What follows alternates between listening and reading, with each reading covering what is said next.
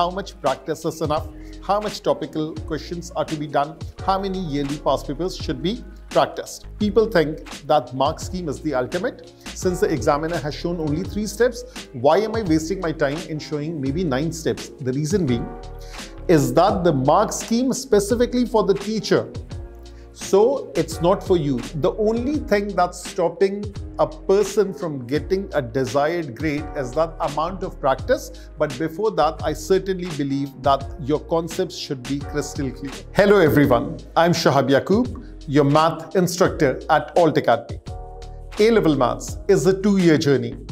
The first year is AS level and the second year altogether is the A-level maths, the whole subject. So now when we talk about the first year math, there is the compulsory component, the pure math component, that is P1, pure math 1. And in the second year, we study P3, pure math 3. Now besides that, there are 3 components that we deal with.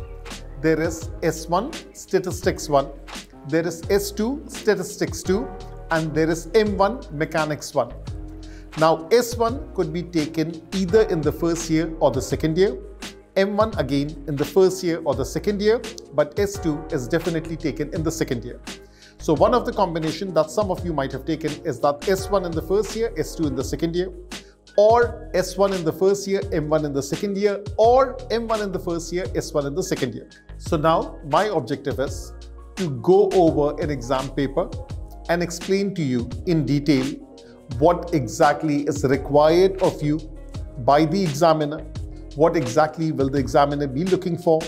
How will you be achieving the marks? What are the traps that you should not fall for? So that's the main aim of this particular video. So now let's talk about P1, pure math 1. When we look at the first page of the exam paper, for example, you are looking at an exam paper that is of February-March 2020 and there is only one variant in it. Now it says you must answer on the question paper. I mean, that is very obvious, but the examiner is making sure that whatever things that you'll be writing, that should be on that exam paper.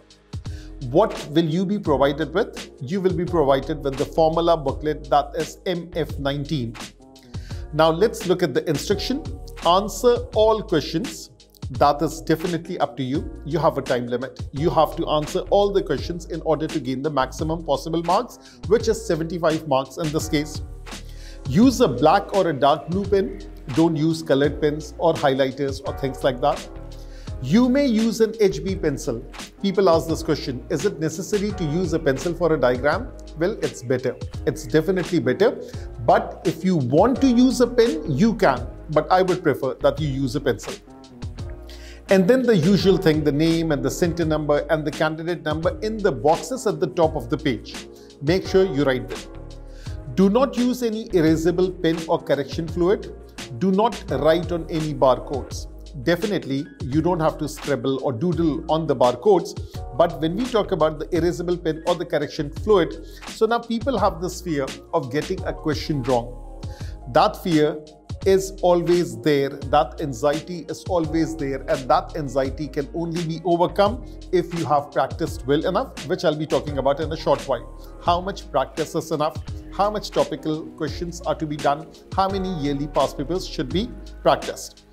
And when we are talking about that fear, so make sure that you do not do one more thing, that is writing in pencil and then overwriting with a pen. That is something that is very, very much disliked by the examiner. If additional space is needed, you should use the lined page at the end of this booklet. Now remember this thing, that the space that they have given, that's a lot of space, provided you don't do trial and error. So naturally, as the saying goes, that think first and then act upon it. So first you should think.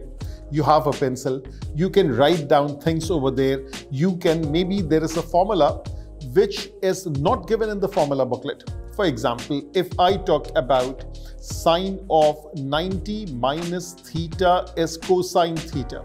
Now this is not given in the formula booklet. And you have a problem in remembering this. So as soon as you get the question paper, just jot it down. That is like downloading from your mind onto the paper. And that will save you a lot of trouble in the question paper, throughout the question paper.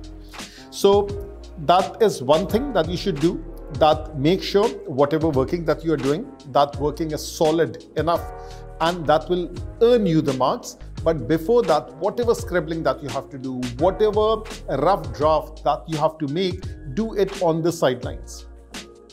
The question number or numbers must be clearly shown. If you are using that extra line paper, I'll just show you that line paper in a while. You should use a calculator where appropriate. I mean, this is my favorite part. That is, no one is saying to use calculator all the time. There are questions which can be done very well, easily, working in fractions, working in decimals, things like that, and maybe not, the calculator was not even used, or maybe the examiner is asking for answers in the exact form, so definitely you're not going to use the calculator.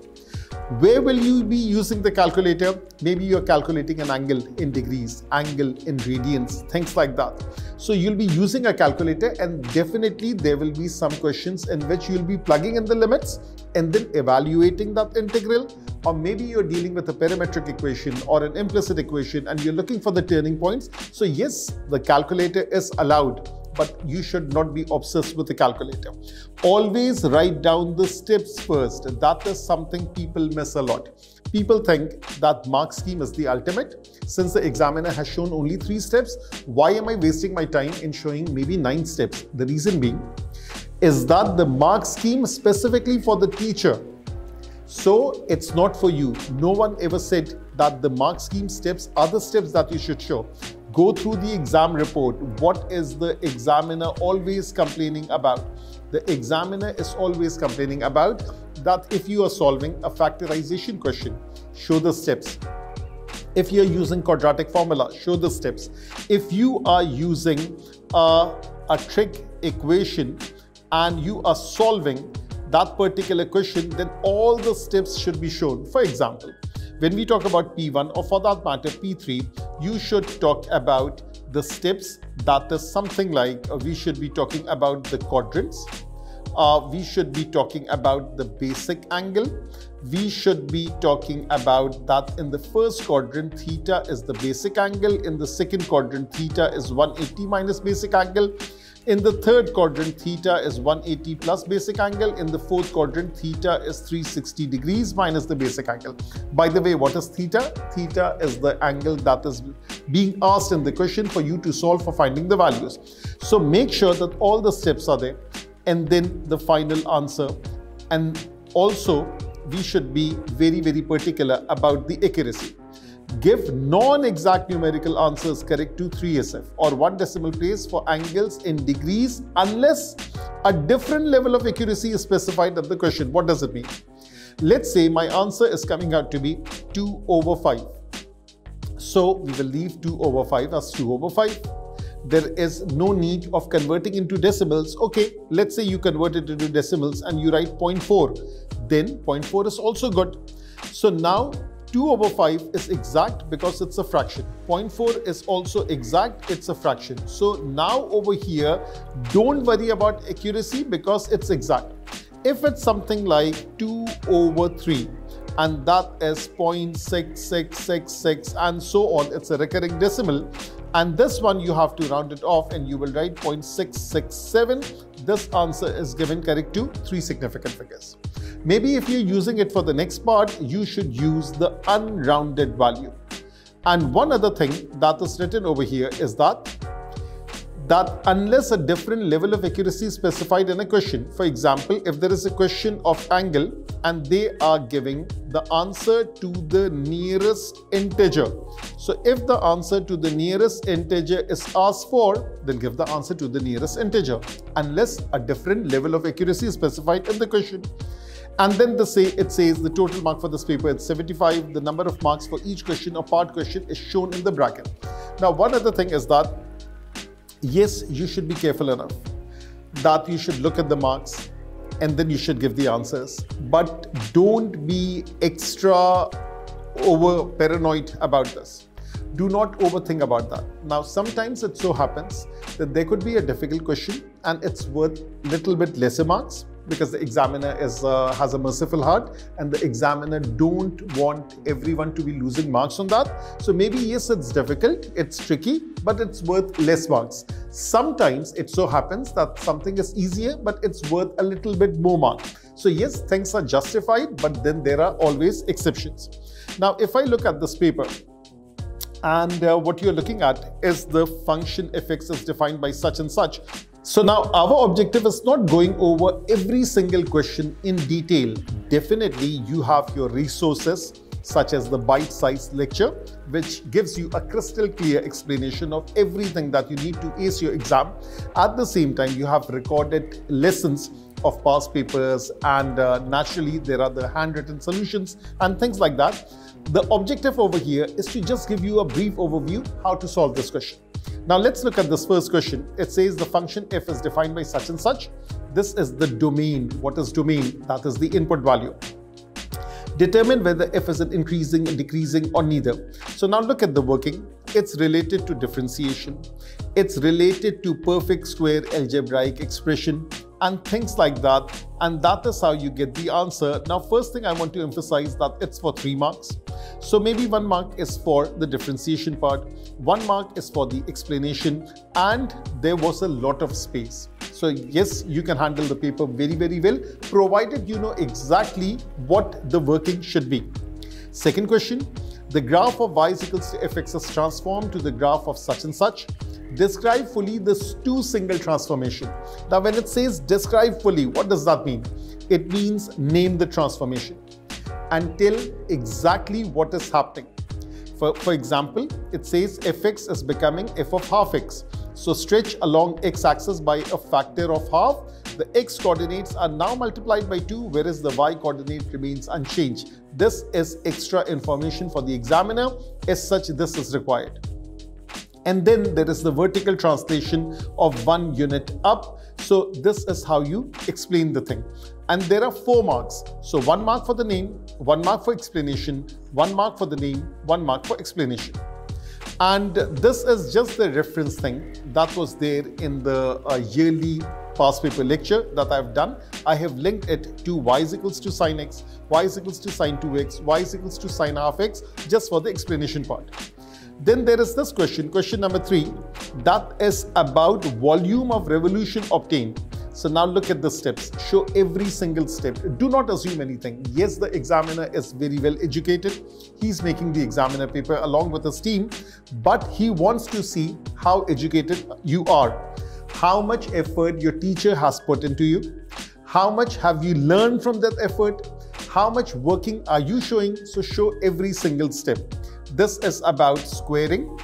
After the squaring, even though it's very obvious, just show the step. The next step is integration. Once the integration is done, the integral is gone and we have a square bracket and the lower limit and the upper limit is over here.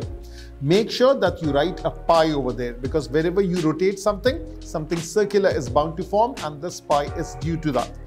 And then you plug in the upper limit, you plug in the lower limit, you simplify, and then you write down the answer. And this is worth 4 marks. Every single step counts. Similarly, when we talk about rates of change, that is how is y changing with respect to time and x is changing with respect to time, and how is y changing with respect to x. So make sure to illustrate every possible detail. Do not assume anything. Show all necessary working. You are all set for the exam. And over here, when we talk about trigonometry, and this is equation and identities. So first part is solving the equation, and before that there is simplification. So now these are the 2 identities that we need for P1. Tangent is sine over cos, and sine squared theta plus cos squared theta equals to 1. So this is an explanation for that. I mean, just go through the working. And when we talk about the trig equation, this is the first step, that is the second step, the third step is the basic angle, fourth step is the answer. So that's how the working is to be done. Then this is an example of binomial. The coefficient of 1 over x in the expansion of 2x plus a over x square raised to power of 5 is 720. And over here, I have written it for you people. What are the steps that is needed? Now, when you are preparing yourself for the P1 exam, So make sure that all the necessary detail related to a particular chapter, jot it down in one place. And then be very, very familiar with the kind of question that the examiner is asking. And how is that possible? That is possible when you have done topical papers and when you have done yearly papers. So as far as the yearly paper is concerned, my idea is that at least 2 years of yearly paper should be done. Now, what are these 7 dots that I have made over here? These 7 dots refer to the 7 variant. So there is a March variant, and then there is a 3 variants of June, and then there is 3 variants of November. Now, a lot of people, they have this conspiracy theory that maybe it's only the variant that's applicable for us, that's the second variant. That's not the case. Every single variant is worth practicing. There are a variety of questions, and the more you practice, the more you are prepared for it. And if you have a very observant eye, you can see that every year there might be a different flavor of that particular paper. Maybe sometimes they are focusing too much on APGP. Another year they might be focusing a bit more on trigonometry. Naturally, every single topic is being tested, but sometimes one particular component of a particular component is asked more. That means trigonometry in P1 is asked more, maybe as compared to integration, and so on. Maybe this year the difficult questions were related to trigonometry. Maybe in the next year the difficult questions were related to differentiation, integration. So in my view, 2023 and 2022 and 2021, this is the perfect combination. 21 papers. If you practice, you're all set for the exam. So now over here, the 3-step method is what you can see. And once you find the value of A, they're asking us finding the coefficient of 1 over x7 in this expansion. So it's again the same process, and you should know the terminology. Coefficient versus the term. Coefficient means just the number attached to a variable. Term means that coefficient along with the variable. So that vocabulary is there. Now, for example, this question about CM, circular measure. So I have written down the formula. Basic trigonometry is required. Make sure your calculator is in the radian mode. That makes a lot of difference. If you are solving a trigonometry question, and it could be about degrees, it could be about radians. But if you are solving a CM question, circular measure question, these formulas are designed for theta in radians. So make sure your calculator is in radians. And now over here, this particular question is about percentage, and it's about GP, and it's about AP, and all these different scenarios are there. Make sure that you are well aware that the percentage question refers to a GP. And if it's a fixed increase, it's an AP. And then there is this famous chapter that is quadratics and functions, the most fearsome chapter that people deal with. Express this thing in this form. So now you realize which form are they talking about. This is the completed square form. Showing the whole process is a must. Do not compromise on the steps. And then yes, there are gold standards to which we should adhere to. When we talk about a straight line equation, y is equals to mx plus c, that's the gold standard. You will always compare it with this. When we are talking about a completed square form, this is ax minus h whole square plus k. So this is the standard form. And then draw a sketch wherever it's necessary, whether they have asked for it or not. That, just like what I've done over here, I have drawn a sketch over here in order to answer this question. And yes, these are some difficult things. The composite function, f of gx, g of fx. For example, if we are talking about f of g, it means first g, then f. Order makes a difference. If the function g is applied first, domain of g is the input, range of g is the output.